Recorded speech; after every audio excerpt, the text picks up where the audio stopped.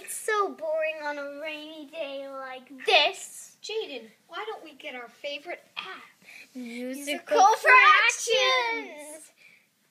Welcome to the world of Musical Fractions! Now, designed using the principles of universal design for learning. So let's get started. the Common Core standards now emphasize fractions for students from 3rd to 6th grade. However, fractions can be a difficult and threatening topic for many younger students. Hence, the need for musical fractions. Musical fractions has at its heart the core universal design for learning principles, multiple means of representation, action and expression, and engagement. Basically, students build songs by dragging any of the representation of fractions onto the measures below. After they have built a song, they can play it. Each fraction scales up and plays for length of time based on its value.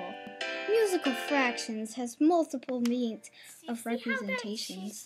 As you can see and hear, fractions are represented in multiple ways, as a fraction, as a musical note, as area, and as length of the note. In addition, all three visual symbols of the same fraction are the same color and the same tone.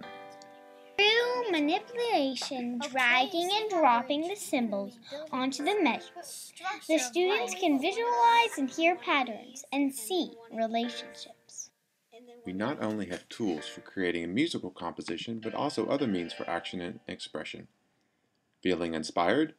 Write a description of the song here. I love my fraction song. Feeling frustrated with fractions? Just fling the fractions off and start over. Nobody likes you!